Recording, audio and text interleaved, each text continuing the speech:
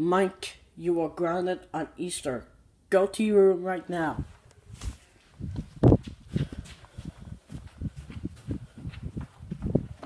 Well, I guess I have to go to sleep before tomorrow. At Easter Day!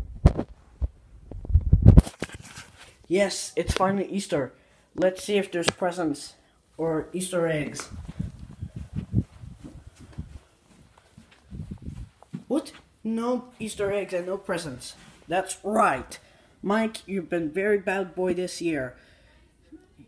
And you disobey us a lot. And what bad things you did, that was not okay to do this.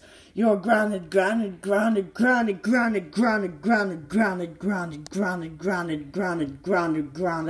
for half additional month. Go to your room now.